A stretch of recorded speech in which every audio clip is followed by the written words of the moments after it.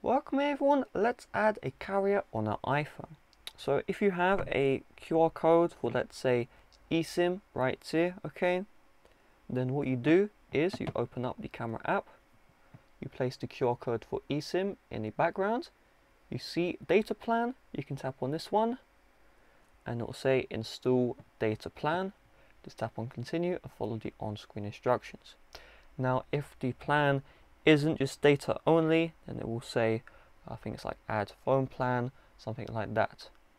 You can also go to the settings app here, find mobile data, find add data plan, and then you'll be able to scan the QR code or enter in the details manually if you have those as well. If you already have a carrier added, let's say you inserted a physical SIM card, if you don't know how to do that, I do have a tutorial in the description. Then this area here has all of your network settings, okay?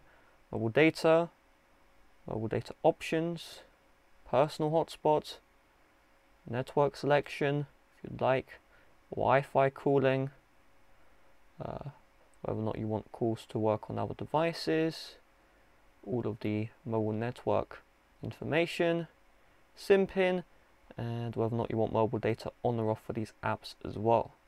So with that being said, thanks for watching, see you guys later, bye bye.